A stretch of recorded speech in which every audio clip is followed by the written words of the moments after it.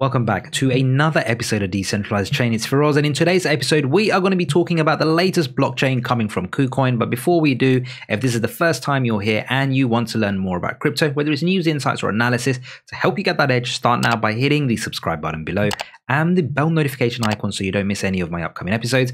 Better still, why don't you come and join us over in the Telegram community? Plenty of crypto enthusiasts, from novices to pro traders. There's certainly no question is too big, and definitely no question is too small to help you on that crypto journey. In fact, if there's anything that you don't quite get in this episode today, come on over and drop us a question. Either myself or somebody else in the group will get back to you. Now, let's talk about KuCoin. Now, if you haven't noticed, over the past week, KuCoin has actually had a pretty decent uptrend in terms of price action. In fact, back in April, obviously, when Bitcoin peaked within the 60s, obviously, every other altcoin had also peaked as well at that time. And then since then, we've been in pretty much a downtrend because obviously when Bitcoin goes down, it brings the market down with it. Now, over the past week, though, however, KuCoin has pretty much had somewhere in the region of around, I would say, what is it? 100 and we're looking at, yeah, there you go, about 185% increase in price action.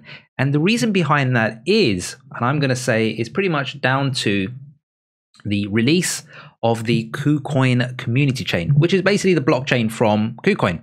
Very similar, I would say, in terms of how you have Binance Smart Chain as well as Polygon Matic. The idea behind it is that, Ethereum, slow, not scalable, transactions are costly. Those who are really wanting to get into DeFi, specifically, which a much smaller investment portfolio, a lot of the time they find themselves pretty much paying a lot in transaction fees and not necessarily getting much back in profit. So the idea is that we have a chain that's much faster, much cheaper to operate overall, which then pretty much puts more investment back in your pockets. It's based on Ethereum Go. So really the main benefit behind that is that any project that's already built on Ethereum can easily lift and shift their code onto the KuCoin blockchain. It's ERC20 smart contracts compatible. So it makes it much more palatable for able to, and really less development is needed in order to just migrate over onto another blockchain, which is cheaper, faster. And let's face it, when it's cheaper and faster, there is going to be obviously another further round of investment coming in from our everyday retail and obviously potentially institutions. Now, in terms of actually what we're going to go through in this episode today, it's going to be two things. Firstly, we're going to look at how you set up Metamask so you can actually start interacting with all the various DApps that are currently coming out on the KuCoin blockchain. And secondly, how you actually get KCS into your Metamask, but specifically on the KuCoin Community Chain network. Now, the other thing to sort of also bear in mind here is, and what we're certainly going to see is, like we had with Binance Smart Chain, like we're seeing with Polygon Matic, a lot of projects are going to want to start building on here, and it will provide pretty much what I would say an early opportunity for those discovering this network to be able to try and capitalize on some of the upswings that we're going to see in terms of a lot of the projects that are coming in. We're going to start seeing similar projects like we have DeFi, Yield. We're going to obviously get our meme coins on there. So if you can get in early on some of these projects, certainly on a brand new blockchain, which clearly is geared towards that type of the market, then I think you will be in for a pretty decent ROI on your investments.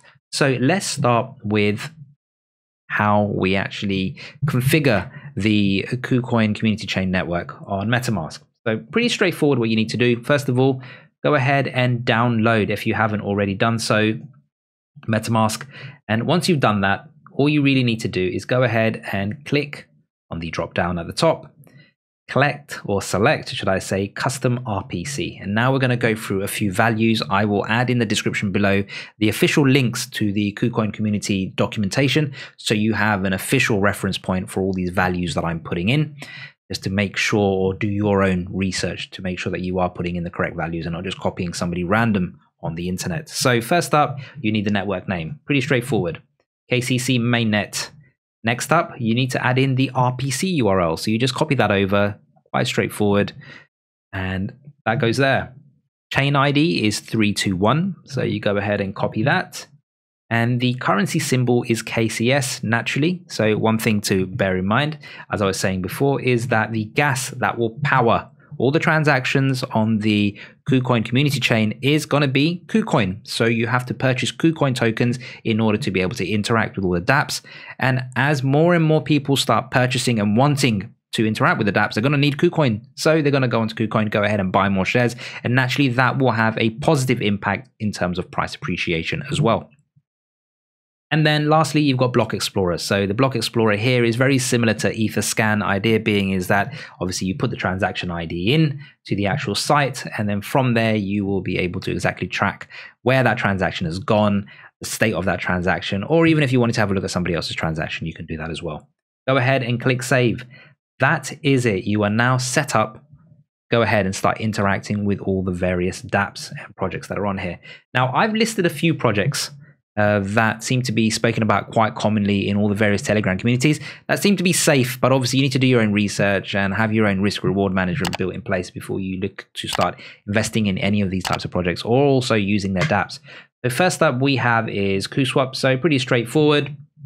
Idea here is as you obviously swap in and out of various token pairs, the actual transaction fees here, or the trading fees, are returned in KUS tokens. So there is a token there that you can start looking at, which is KUS.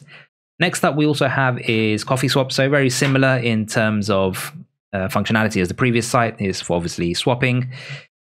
Next one we have is KandySwap. So KandySwap's a good one to look out for. Obviously, once again, you've got trades, farming, yield farming, all of those like we already have on Matic, like you already have on Binance Smart Chain. All right, so you're going to start seeing similar scenarios here. Obviously, you're going to start seeing similar massive APRs here, 12,492% returns. But obviously, just remember, once you get in, these things tend to get used up pretty fast, and the APRs tend to drive down pretty quickly as well.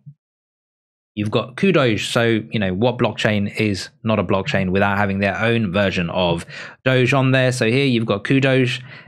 You know, definitely worth checking out. This could be one that could increase in price, purely just benefiting and, you know, running off the other doggy meme coins that we have out there. You've got KuRise as well. So hyper deflationary token.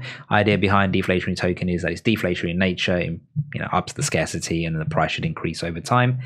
And then lastly, we've also got here is KuDOS. So that's another one that you might also want to check out. Now, these happen to be the ones that are pretty much talked about, I would say, positively when it comes to the KuCoin community. You'll find these also pinned within the KuCoin community Telegram community as well.